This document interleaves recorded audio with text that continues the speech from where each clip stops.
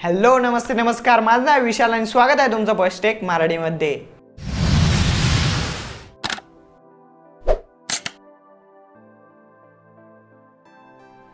मित्रांनो, जर तुम्ही ओव्हरनाईट चार्ज करत असाल तर हा व्हिडिओ तुमच्यासाठीच आहे।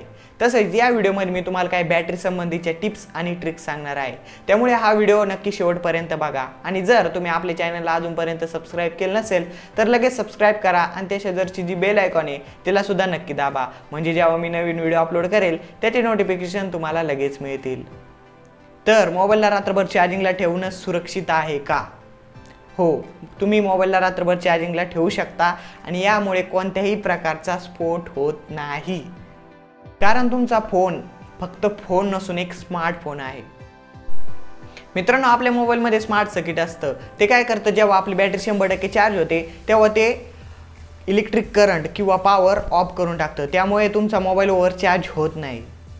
पण ते काय करतं, तुमच्या मोबाईलला हीट करतं किंवा तुमच्या बॅटरीचं जे टेम्परेचर असतं त्याला इन्क्रीज करतं।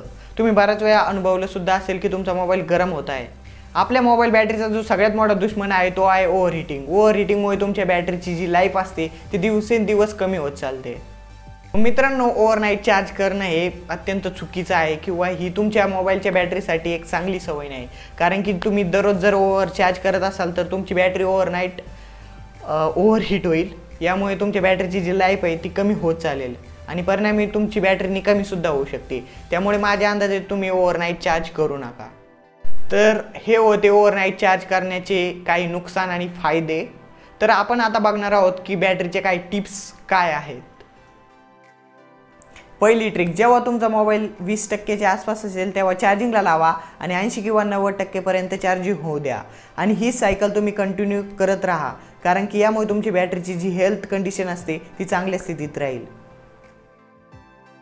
ट्रिक नंबर 2, जेव्हा तुम्ही मोबाईल चार्जिंगला लावता तेव्हा तुम्ही उशी खाली ठेवता, तर कृपया करून मोबाईल उशी खाली ठेवू नका, कारण की मोबाईल उशी खाली ठेवला तर तो ओव्हरहीट होतो आणि तुम्हाला तर माहिती आहे ओव्हरहीट झाला ती मोबाईलची बॅटरी दिवसेंदिवस निकामी होत चालते।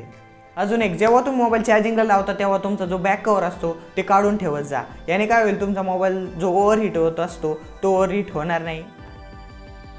तर मित्रांनो, तुम्ही वायफाय किंवा ब्लूटूथ वापरत नसाल तर तो बंद करत जा, कारण की वायफाय आणि ब्लूटूथ तुमच्या मोबाईलची खूप सारी चार्जिंग खात असतात।